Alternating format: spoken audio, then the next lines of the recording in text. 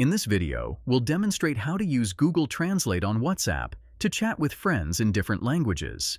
But before we dive into this, I'd like to invite you to hit that like button if you're excited to learn how to enhance your WhatsApp conversations with Google Translate. Feel free to share your thoughts in the comments below. Your feedback helps us create better content for you. Now, let's get started with the process. Begin by going to your Google Play Store and searching for the Google Translate application. Install the Google Translate app on your device. Open the Google Translate application. In the top left corner, you'll find the menu icon. Tap on it. From the menu, select Settings. In the settings, look for the Tap to Translate option and ensure it is enabled. If it's already enabled, you're all set. Now let's use Google Translate in your WhatsApp conversations. Open your WhatsApp Messenger.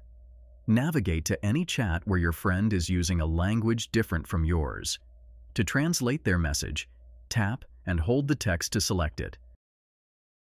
Then choose Copy from the menu that appears. You'll notice the Google Translate logo appearing. Tap on this logo.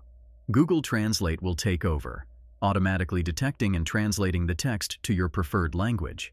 You can now read the translation and respond in the same language.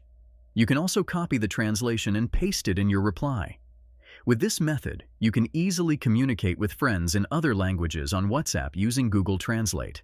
It's a powerful tool to break language barriers and have meaningful conversations. We hope you found this video helpful. If you did, please take a moment to like, comment, and subscribe with notifications on. Your likes and comments inspire us to create more content like this, and subscribing ensures you won't miss our future tutorials. For more informative tutorials, visit our website at MediaMagnetGuide.com. Thank you for watching, and stay tuned for more valuable content.